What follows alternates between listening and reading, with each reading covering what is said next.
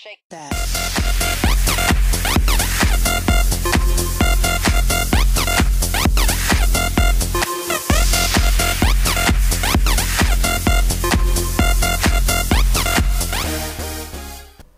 Hello and welcome to Layout Updates March 2012. Okay, March's update. What has happened? Let's have a look. Well, all the 70s carriages and the Lima class Western, 52 Western, 50 and 55 Daltic and the 09 have all had their wheels cleaned and are now running. We have the 09 here and the 52 Western there, and some of the 70s carriages all lined up in the platform. And then I've only got two more left to clean, and then they're all done, and I can forget about that and start with the other carriages, which are going to be more difficult to do with their plastic wheels. If we get rid of the Western, I'll show you the station.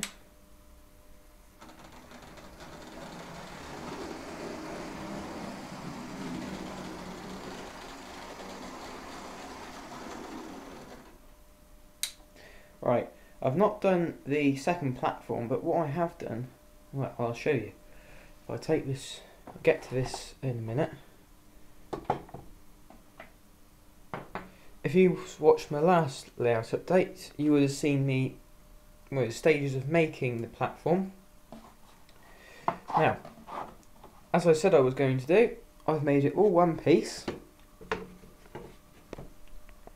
as you can see. All one piece, and I've added these pieces of card here and some braces with little holes cut in it for the pieces of card underneath. There's one there and one there. That helps to keep the whole thing in one piece and rigid. After I did that, oops,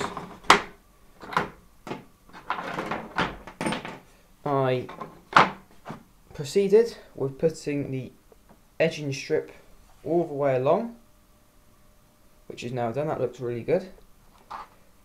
I'm going to buy a plastic kit for some fences to put along the top there. And then I thought, right, I need a station building. Well, I originally was planning to use, if I can find it, this Metcalfe station, based on, I think it's a Midland design, but as you can see, it is way too big. So I thought, right, what can I do now? I can remember my dad and my granddad gave me all their old stuff. There was a kit, and this was it. The Great Western Railway Series Lambourne Station Builder Plus. I think dates from 1971 or something. I'm not sure. No, 1979 it says there.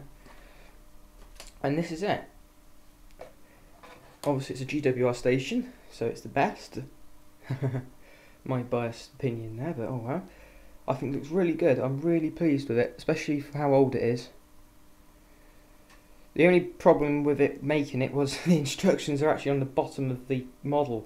That's not a very good place to put it. But anyway, so that's going to go there.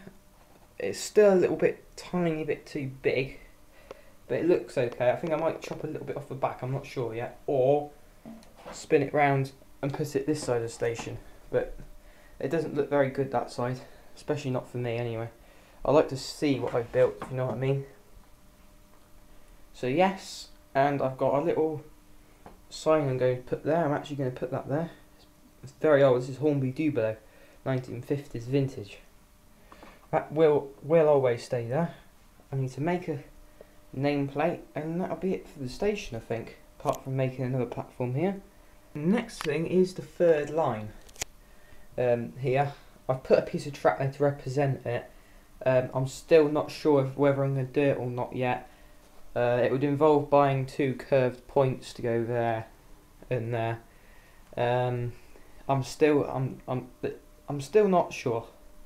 I'm still not sure. It could be in the plans. Hopefully, it would make it look a bit better. It really would. The EWS wagon thing here, that's new. I got that. I was given that in a train set. And I was also given a Class 06, which isn't here at the moment, which is a shame.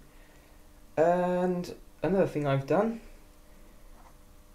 if I take the goods shed away, is I've extended this siding with this bit here, and eventually nail that down, so I can put the engine shed here. Well, engine shed, goods shed. And this is going to be the first bit that I'm going to ballast. This is going to be sort of my trial run. All that's going to be ballast, and I think the goods yard and the station is going to be the first thing to do once I've completed the other platform. So yeah, it's all looking quite good. I've also got some new spotlights installed in my roof, so I can see what's going on, sort of in the winter when it's a bit dark, or in the evenings, which is absolutely excellent. Now this area here has yet to be developed, but I know what it's going to be. It's going to be my engine shed sidings, engine depot sort of thing.